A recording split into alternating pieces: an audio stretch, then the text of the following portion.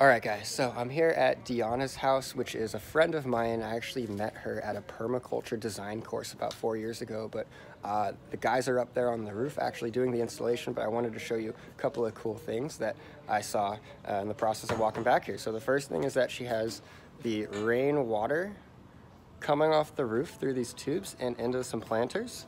Super cool, very permaculture. It's gonna go in line with the solar very well. All right, we'll go up here in a minute. Just wanted to check out the rainwater barrels.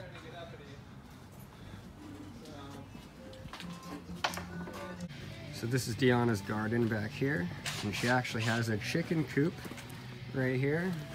Let's see if we can... Oh, there's some feathers right there. I don't think there's a very good view. Oh. We'll have to get them out later. And so this is Deanna's garden, and the coolest thing about this garden is that literally every single plant is either edible or an herb, or it is a nitrogen fixer that, for example, brings nitrogen from the air into the soil so the other plants can feed on it.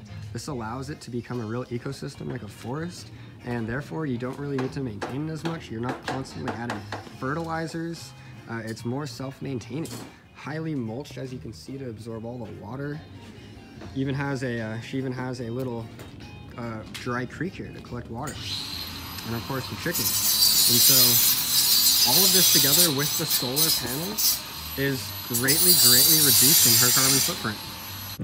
All right, guys, so I'm up on Deanna's roof now, and she has a flat roof, so we're actually using the Chem Link standoffs, highest quality in the industry. And we put her system at about a 12 degree tilt, which is the ideal tilt for optimal solar production.